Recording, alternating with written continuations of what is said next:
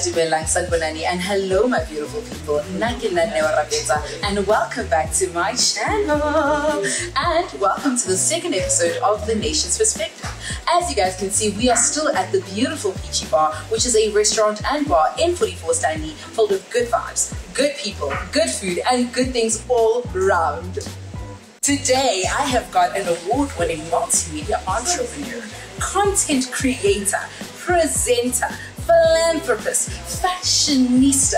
I have got the most daring and the most beautiful PAMELA MTANGA. That is my part of this intro. Hi, Mama. Hi. How are you? Okay, thanks. How are you? Welcome. Thank you for being here. Thank you for having You look, me. girl, you're looking dazzling. Girl, you're looking. Are you sure this is not your show? Are you sure this is not your show? I had to show How up. have you been? I'm good. I'm really good. I'm just a bit tired.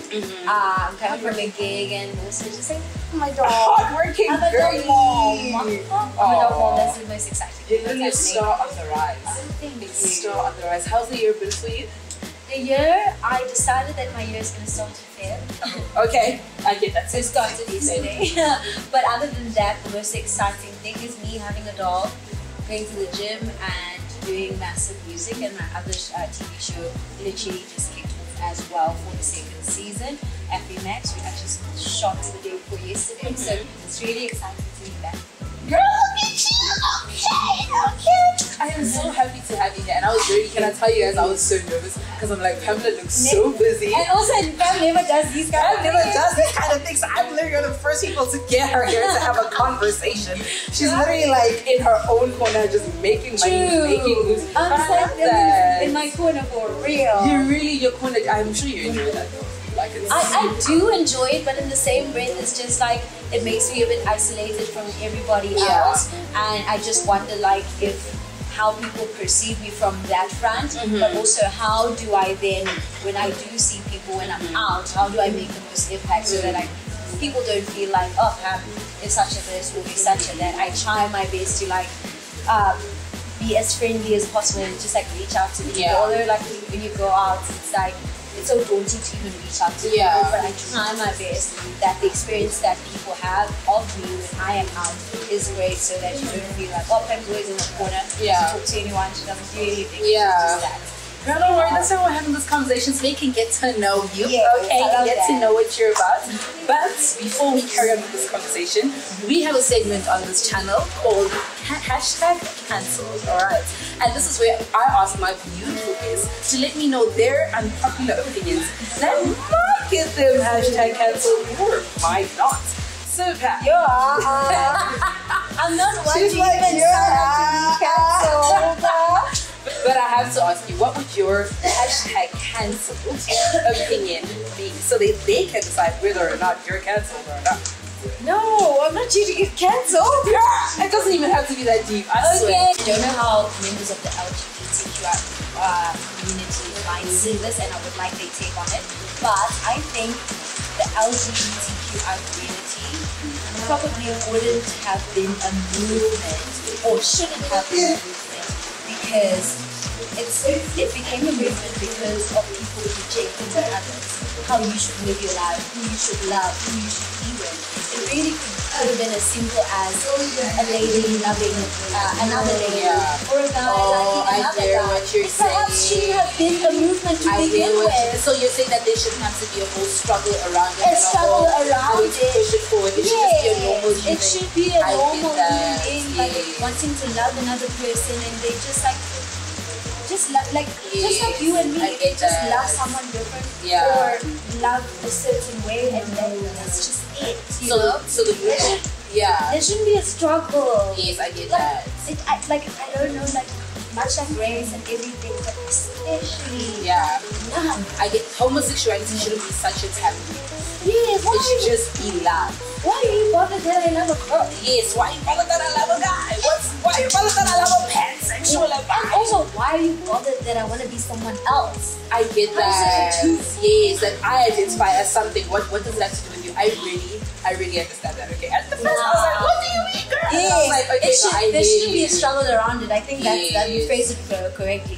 It shouldn't be a movement. Yeah, because there isn't like there isn't a movement for cis people, cisgender people, and you know, I get that. I really, really but also that. because I am not a part of the LGBTQI community or an ally that is very vocal. I just felt never to say that. Yes, because then it's misinterpreted. Yes, misinterpreted. Guys, and honestly speaking, I really think when it comes to topics around the LGBTQI community or just marginalized groups in general, it's very important to educate instead of attack, you know. So I think I really understand where you're coming from, and I think if there's any sort of misunderstanding or misinterpretation of the whole conversation, let's rather have a conversation instead of being like, oh no, she's ignorant, oh no, she's this. What you're saying is a valid point. I think it's very unfair that people have to live every day having to explain their sexuality to people, having to explain their orientation, having to explain their preference to people that don't even matter to them. Like the fact that there has to be marches and strikes to constantly try and fight for people to have rights to just love. You know, I really, really understand. Okay, girl, I personally wouldn't cancel it. I wouldn't cancel it. I wouldn't cancel it. No, man, but honestly speaking, your brand, you've done so well with your brand, man. You have done so well with your brand. It's so clean. You're so unproblematic. You're just there living your life. I mean, of course, people always have something to say. But then there's also the notion that is always pushed onto us content creators and people in the public image in general, that people cannot feel related with us because we so push perfection, right?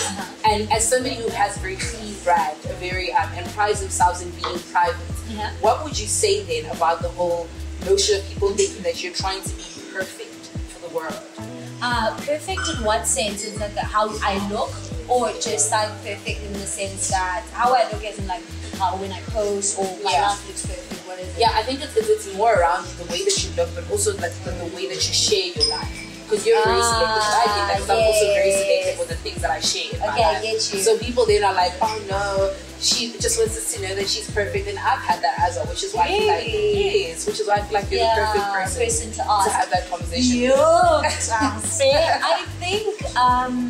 I think everyone has their brand like focus and like what their niche is from a social media perspective. Some people are holistic beings, so they'll share family, they'll share relationships, they'll share church, belief, faith, they'll share work, they'll share everything, and that's their brand.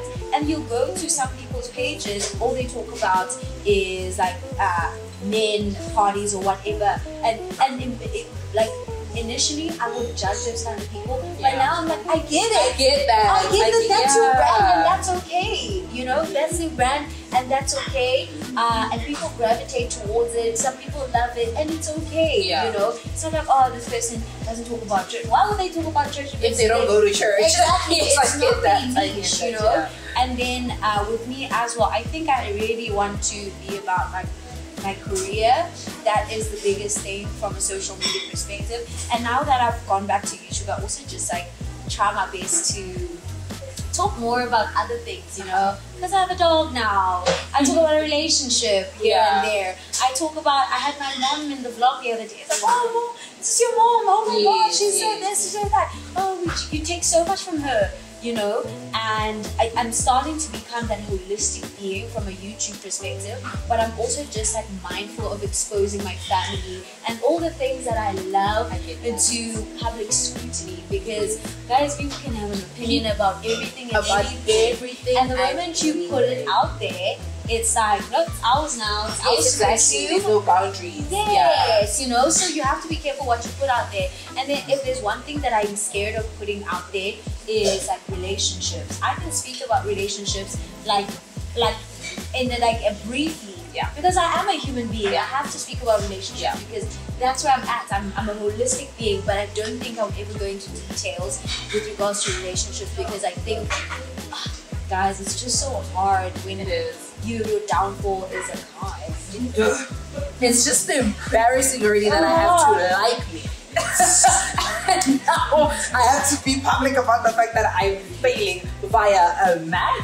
I really understand that, and I'm somebody who's also very, I'm very open, but I'm very closed. So I'm very like, oh, here's this, because when I was young, I used to share anybody and everybody. So now I'm a lot more like, you're not gonna see my family, you're not gonna see this, you're not gonna see that. And when it comes to the relationship thing as well, I've had a lot of, every single time that I post anything to do with a man, or post any sort of hints towards romantic relationship, it's taboo, or it's spoken about, or somebody comments about it like, oh yeah, oh my God, this is oh my guys, I am a young woman with AIDS. I'm not sitting here saying to you guys, you know, I'm innocent, but I really understand that. But then the other thing that I always wonder is that, and this is something that I've also been asked, and I feel like it's only fair to ask you that, do you not then feel like sometimes protecting your brand and presenting a certain type of brand sort of then makes everything that you do present that's humane taboo? So everything that you bring forth, like sharing your mom, sharing if ever you get engaged and you share like the shoulder of a man, it's gonna be like everybody's just gonna start like, you know, just shoulder. But you know, so do you not then feel like when you do present a humane brand, everybody sort of makes it taboo? Like when you just show that you're pricky, when you show the side of your personality, that, you know, like there's a video of yours that I absolutely love, the way you're just like, you know exactly what I'm talking about. I hate it here. I love that video so much, and I mean something as simple as that, people had things to say, and it was just like, bro, are you guys ever gonna be happy? Bro, I think you're right. Like sometimes it seems taboo. I remember I was saying the other day, relationship. Bueno. I actually tweeted something saying partner. I didn't know partner what. Yo, partner, business partner. When? Social media partner or what? What? Is this a campaign? Is this a campaign? What's this? I was like, guys, him as in boyfriend. I'm like, guys. Yeah. I even got a call from a guy. What's going on? We've been waiting in line. All of a sudden, so it was the funniest thing. So it was just like, so God, I have a partner. So it does seem a bit taboo, like when maybe I post about something. But also, I think what I've found comfort in right now is just like sharing parts of my life that I want to share. So if I want to say that I'm in a relationship and how I feel about relationships, that's fine. I may not show you the person, or may bring them, not even the finger. Not even if he's missing, the police will find him. I am not posting that man's face.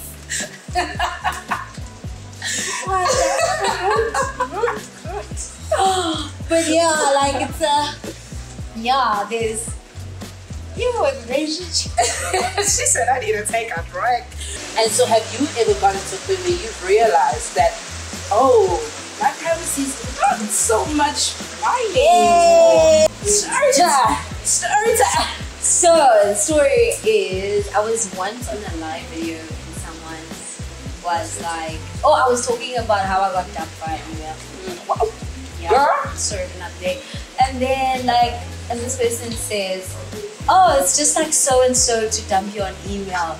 On my life. So they named it. Yes. But it wasn't that person. Yeah, but just the fact that that came out. Oh girl, I get that. I've had those so many times. I'm on a live video, girl. Everybody gonna see this. Exactly. It's like so and so to dump you on email. Yo. No, I've had those as well. Someone's like, so why did you and so? I said, okay, don't do that. Okay, let's not do that. I even have to tag the person like at da. That is so irritating. And I'm like, okay, why? And also, it's so hard not to react on live. Yes. Do you know how many times you have to be like, and then you just try to remove that person quietly. It's like, I'm gonna just remove it quietly. And people start saying, that's awkward. I'm like, no, don't react. Let's not react. Let's keep quiet. But that's the other thing as well, that having media training when you're in an industry where your life is sort of what's selling is very difficult, because you're just like, okay, do I do that? Don't I do that? I mean, obviously you'll have discernment and your instincts will tell you like, don't say that. Yes. So you know the kind of media training back in the days and media training now is probably different, because we live in an era of social media right now. So things are way more instant than they were back in the day. You probably, as a PR person, had damage control to do once every month. On social media, every day is a day to do damage control. So it's a bit different. So I think as a person, you just try your best to remember what you're there for on social media, what you're communicating, and if it does not align with your brand, try not to let it consume you. It's okay to just like be shocked, it's like, hey, I'm in a corner, but like just keep it moving. Yeah. Keep it moving as much as you can. And I remember there's like an interview Bonang once did, and she was like, once in a while, you don't have to be graceful. Yeah, because what's what? Exactly. Once in a while, sometimes you don't have to be graceful. Yeah. You have to stoop at the level that the person is stooping at. Exactly. And then all of a sudden it's not so harsh. Why would you say, oh no, But also the best thing is just like reacting but not reacting. So yeah. I'll tell you, the one day I posted this beautiful dress when I was in London. I literally, let me tell you, when I was in London, it was over 450 creators, and I was wearing this poofy tulle dress. Yes. I was wearing this poofy tulle dress. Can I tell you, I got stopped so many times. People wanted to take pictures of me and with me, to the point where I went to my corner and cried because I was overwhelmed. Yes. That's how overwhelmed I was. Yeah. It's like, hey, you look so pretty. It was nice in the beginning, but now, you know. So that's how like beautiful I looked in person, like a cloud. Some people call me Tinkerbell, but someone comes on Twitter and says, "You get so ugly," and it's always the ones. So no, wait. I was like. And I didn't see it immediately. So I was talking to someone, the black girl. You may have seen her on Twitter. She's, hey, that girl. I'm like, hey, that girl. Like, oh, did you see that girl who treated you yesterday? I'm like, what? I said, no. She was like, you're dressed so ugly. I'm like, me? Which picture? Like, no, the poofy dress. I was like, okay, with that. Okay. And you're like, what are you doing, Pam? And I'm like, I went on her page, took her pictures. Nice. I'm like, nice. But you look great though, it's okay.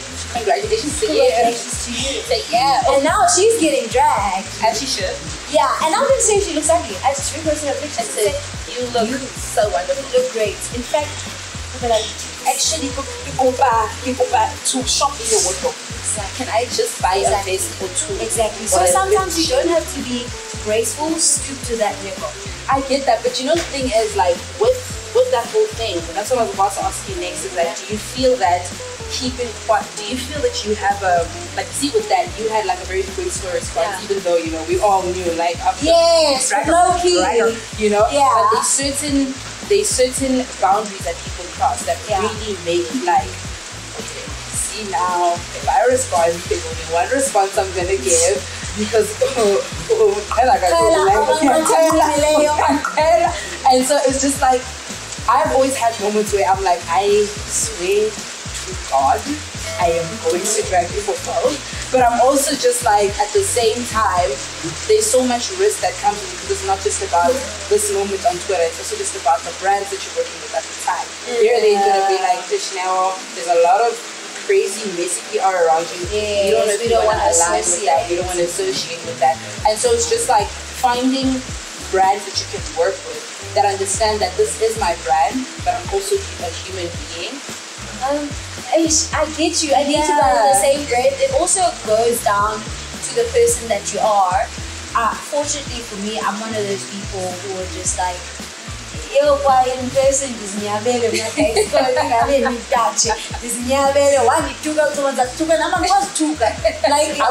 I was not allowed to swear when I was younger. Still, it's not my day. So I might just like respond to what you're saying and say that's not cool, or just like we have a clever clap back, but it's never really like something crazy. But I think if there's one thing that brings drama to people's lives, that's cool.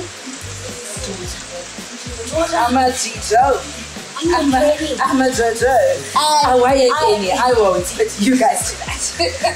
And unfortunately, like, there is like a certain point in your life that like you will, because naturally you're in the public eye, and you will one day put it out there and it will spiral out of control. But as long as you are able to control it as much as you can. So you mentioned that you were raised in an environment where you spoke the language, and now I want to tap into Pam growing up, and Pam as a young girl, Pam, her family, and how your family took on you decided to take up this career field? Because it's not, you know, it's a very tricky career field. So for you, how was that, like, going into your family, and how did your family take it? Okay, so I was a math and science student. Oh wow! In my first year, I studied engineering. Okay. And then I changed to a BA Media Communication and Culture. Yes. Okay. Yeah. From engineering. And literally when I changed, or I made the decision to change, my mom was like, I'm so happy. Oh, you're gonna be amazing at this. I was like, stop it. She's like, no, I want you to realize it for yourself. Oh, yeah. So from there, I literally, in the year that I enrolled for a BA Media Communication and Culture degree, I literally said, who is this new Pam? What does she like? What does she like to do? What does she enjoy? What is this new personality? Let's cultivate it, let's nurture it, let's explore it. And that's exactly what I did in my first year as a BA MCC student. Yeah. So I went into radio, I was forced to MC. I was like, I hate this thing. Now it's my bread and butter. That, like, I did so many things in varsity. I was just like, okay, cool, let's explore this girl, you know. So if it hadn't been for my mom affirming me, it was like, you're my child. Yeah. This is your thing, I'm telling you. But I didn't want to tell you because you're the kind of person who wants to explore for yourself. You're stubborn. Yeah. You want to, want to see it for yourself. Yeah. And you make that decision in front of you. So yeah, that's lovely. So you had the support in everything. Yeah, I had the support from the beginning, and I don't think I really care what anybody else thinks. I don't think I cared. But because my mom was just like, your systems go, but also because my family is very small as well. No one was judgmental about it. My sister studied PR.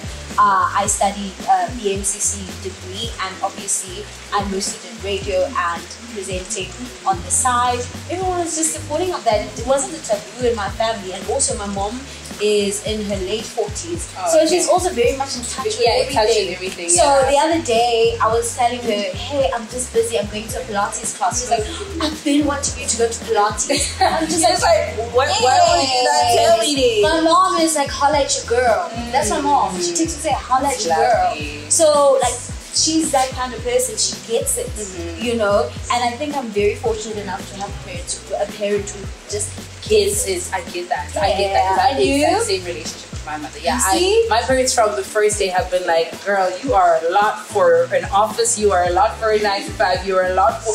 We know that you want to. Like, we just know, and we're gonna groom you into that. And I think it's so lovely to have, especially as Black children, where our parents, as much as the new generation, but our parents still have certain expectations for, you know, your life and your future and how things must go. So it's so nurturing to have your family be behind you and be like, listen, go. But shit, I used to literally bully my parents to have to drive me back home in like the fastest way ever because I want to take a YouTube video and I don't want the sun to go down.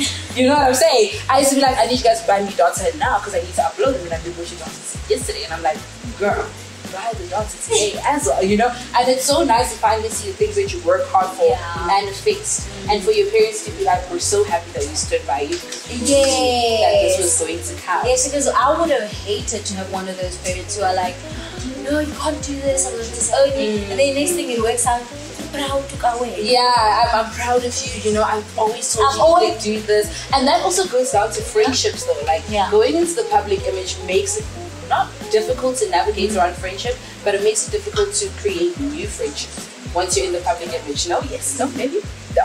Okay. I'm just saying. Oh my god. I'm just saying. I'm so awkward that I can't be friends. Really? Because you're such a loving personality. But that's the thing. Only a few people get to experience my personality in its full effect. And when I see people, it's at events, and I'm just like, not trying to sit with anyone because I'm not trying to be cliquey. So I just greet them, are you fine? Whatever you experience, and I go to the next person. So I don't get time to actually build relationships with people. And also I think time. It's very difficult to navigate. It's very difficult because it's either you're an influencer and the person is not, and they have a 9 to 5 and their time is all set. You know, and yours is not. Just all over the place. Exactly. Or you're both influencers and you're working on different things. And you also see each other at events, and it's just like you don't have much time or whatever the case may be. So it's just like so hard to navigate friendships. And I just also think like making friends is just a skill, man. It's also, the thing is with making friends, I'm personally these are my people kind of person. Yes. Like, this is my circle. Yes. And this is how my circle is going to be. So me deciding to add new people into like my circle is something that's very difficult for me. Like and it's not that I don't like people. I love them. I'm a social being. I love networking with people. I love interacting with people. But I'm also very big on my space and my boundaries and the things that I do, and you know, those kinds of things. And I think with seeing the whole clique behavior in the influencer industry and the social media industry in general, it's made it difficult for me because I'm like, I don't like being in cliques. Like, as much as I have my group of friends, but I'm the kind of person that integrates all of my friendships. So those cliques sort of make it difficult to. It almost seems like you betray the one by doing this, the other, and ABC. And the other thing about being in public, and I don't know what your take on this is, that you struggle to navigate. Are you genuinely trying to be my friend, or is this a beneficial friendship? Even with like our colleagues, influencers, and whatever. So I can't relate to now. No one is trying to be my friend like that. I'm not there. Stop! Do you not think that maybe it's because you also have made the decision that like I will decide if I want to be in that kind of space, that you're not conscious of that? You don't know what to do. I'm just living my life. I'll take care of my dog. I don't do too many things. I'm just living my life. I literally just go to work, back, go to family, go to Cape Town, enjoy myself, come back. Do you ever have moments where you not that you don't like what you do, but moments where all the pressure that comes with what you do, for example, the public pressure, people's expectations, all of those things really just don't want you? Really? No, I really. Yes, I block out. I think one of the skills that I've kind of just like mastered, and again, I think I haven't gotten to a point where my life and just my work has gotten to a point where there's maybe a scandal or drama around me that I feel like I'm feeling too much pressure right now, that I don't like what I'm doing. I think I'm protective of my brand, sometimes overprotective, but like I'm really protective over my brand. And as I said, until then, it might just happen one day that there's drama and then there's just something that I can't control. Maybe one day I'll just hate it, but in the same breath, like I always say, I want to retire at 40. I'm going to retire at 40, have a farm, and just like be a Airbnb host. I get that house. Just live a simple life. Yes, that's the life that I'm looking to live. And I'm also just saying that I don't want to get to a point that where I hate the industry in order for me to get out of it. That's what I say to myself. So so I'm just one of those people who try their best to block out social media views and just like negative spaces as well, negative spaces that feel like they're not nurturing my brand, nurturing my being, and just like not making me feel safe. So I try my best to like be out of those spaces. And I think not that I do not have friends, but I just have a very small circle of friends, and they're scattered around the country. And hey, if I see you after a year, it's okay. Like hi, you know, and like that's why I enjoy being in Cape Town, because in Cape Town, first of all, it like meeting your friends doesn't feel like a content. Yes. I like it. Like, we should do drinks, babe. 20 years later, we should do drinks, babe. Also, content. Like, you just want to take pictures with content, and stuff like that. I'm just like very mindful of the fact that like sometimes you just want to chill out. You know, just want to chill out. A lot of phone. Yes, and enjoy yourself and be you, and just like enjoy markets. Like I remember going to a market. I still can't forget this face. I went to a market in Stellenbosch. It's behind Coin Rock. Guys, I laid on the grass, didn't have makeup on, my wig was lifting. And you were like, I'm living right? And I ate pizza out of the pizza oven. Yo, I was like, oh my god, this is amazing. I did that. And it's one of those markets that no one goes to. It was just families. And we were laying on the ground, we were eating meat, and we were just chilling. And then I was with someone, 2 people, and then they both left me. I laid on the ground. I'm a still do my this other girl came to greet me and we talked. She didn't know who I was, didn't know who she was. We spoke the whole time. And I was like, this is amazing. This is amazing. Exactly. So I think I really enjoy that side. But also, I think this year, I want to get to a point where I am exploring my 20s more, because with wanting to have a private life, comes the thing of you're missing out on your 20s. Then before this. You want to be that mom that. No. Drinking wine. We're drinking the wines. Exactly. So I don't want to be that mom. So this year, I even said I want to have a club birthday. Okay. I want to travel. Okay. I just want to enjoy and live my best life. Doesn't have to be every day. Okay. I'm sure the club's going to be so full on that day. You're going to be like, Pamela is at a club. Y'all heard it here first. Okay. Y'all heard it here first. I had 4 clubs reach out to me last year and they're like, yeah, this was your birthday. Yeah. I was like, me.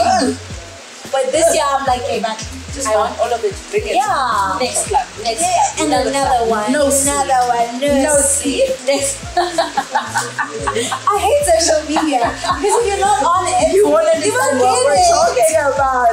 Oh my goodness, Pam, you are doing amazing. Your brand oozes quality and oozes just genuineness. It's so beautiful, and I really love how you possible. You really are like. Not even the next big thing, you're just a big thing. You understand? You're not the next big story, you're just a big story. It's just in you, you know?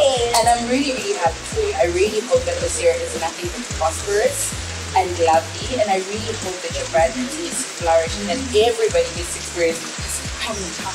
You understand?